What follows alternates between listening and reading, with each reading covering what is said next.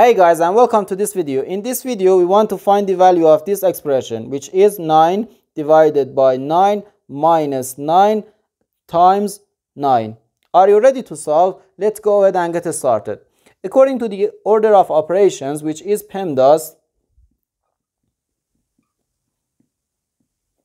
first we have to handle parentheses, then exponents, then multiplication and division, and finally addition and subtraction. Remember that multiplication and division have equal priority and we have to work from left to right, and the same applies to addition and subtraction. Here we have one division, one subtraction, and one multiplication.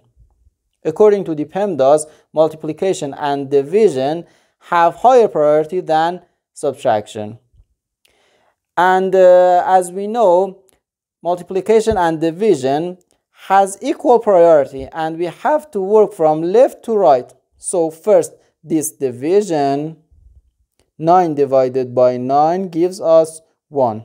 So 1 minus 9, then times 9. Now, in this expression, we have one subtraction and one multiplication. According to the PEMDAS, multiplication has higher priority than subtraction. So first 9 times 9, which equals 81. So 1 minus 81. And this is equal to negative 80. So therefore, our final answer to this problem is just negative 80.